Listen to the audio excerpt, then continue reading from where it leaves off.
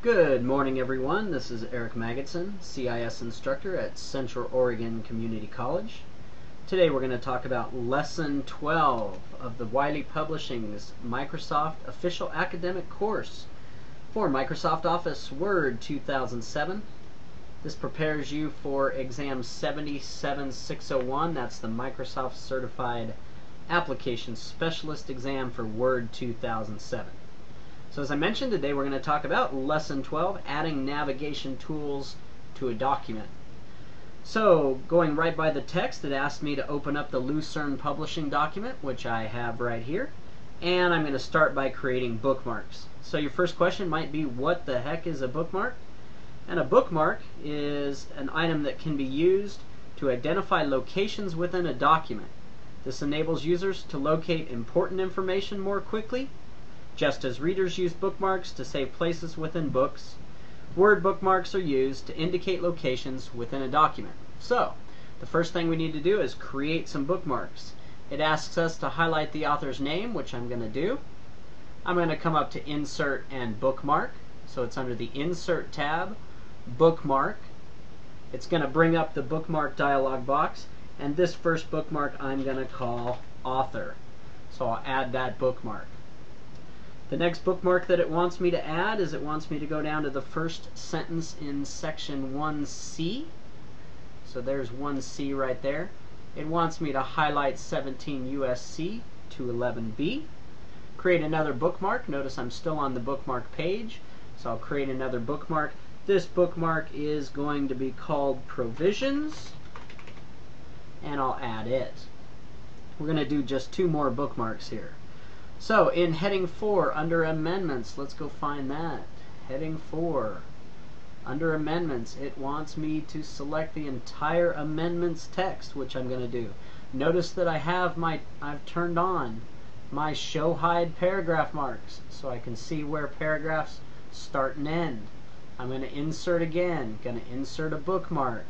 This bookmark is going to be called Amendments, and I'll add that. Finally, the last bookmark, we're going to go down to the signature file, which is right there, in Witness Whereof. It asks me to click right in front of the signature, so we're going to create a bookmark right in front of there. Insert, this one will be called Signatures, and we'll add that. So, now if you notice, the document is yet showing our bookmarks, so let's see how we turn on bookmarks so that we can see where our bookmarks are within the document. The easiest way to do that is to come up here to the Microsoft Office button. We're going to go to Word Options. We're going to go to the Advanced Word Options, and we're going to scroll down till we find Show Document Content. Notice that by default the Show Bookmarks is not turned on, so we're going to click it. We're going to say OK, and notice now, here's one of my bookmarks here, another one here. Notice this is Content, as well as right here, and finally our last one right there. There's our bookmarks.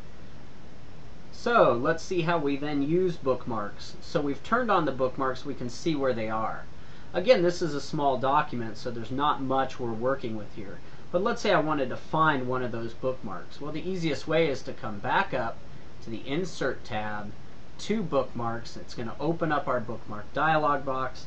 This time I'm going to select Provisions and Go To. And notice as I select Provisions, click Go To, there it is. There's our bookmark right there. This way we can go ahead, I can close this. I've got the bookmark. Let me make a change to the bookmark. 106A, following the book, and we can see that easily we can change content within a document.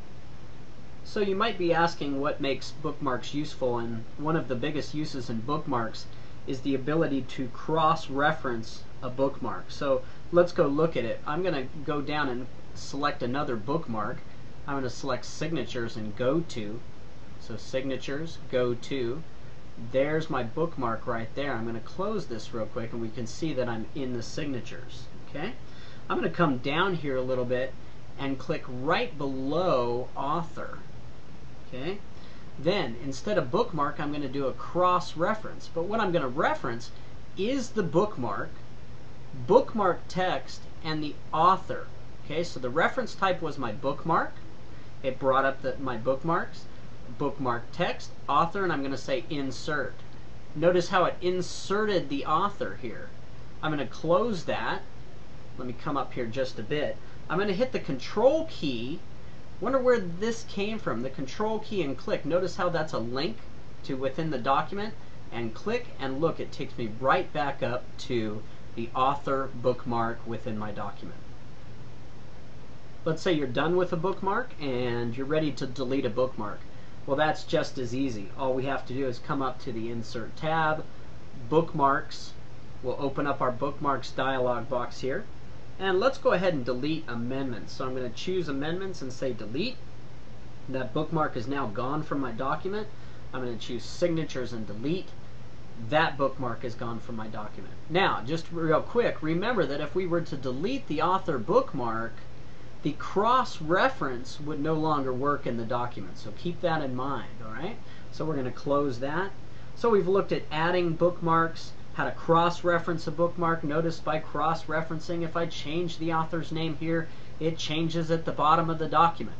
This becomes real handy with long documents where you have to make a lot of continuous changes to say a new client name or whatever the case may be. So we'll take a look at one more thing here. And that last way to navigate a document is to create a document map. So instead of bookmarks, we can actually use the styles right here to create a document map. So let's look at how we do that. We're going to go to the View tab, right up here, View tab. I'm going to select Document Map. That's going to open up my document map here.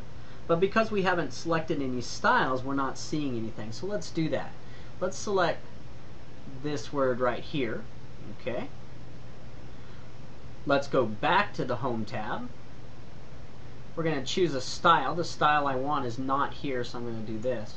And I'm going to call this a Heading 2 style. Next, I'm going to choose our numbered list here, title and copyright assignment. Come down, I'll make that a Heading 3. Notice as I do that, it's added to my document map. Let me go down and do some more of those here. Let's find the next one. Here's number 2, author's warranty. Let me make that a Heading 3. Come down, trade secrets, Heading 3. What else do we have? There's amendments, Heading 3. And finally, constructive and binding effects, Heading 3.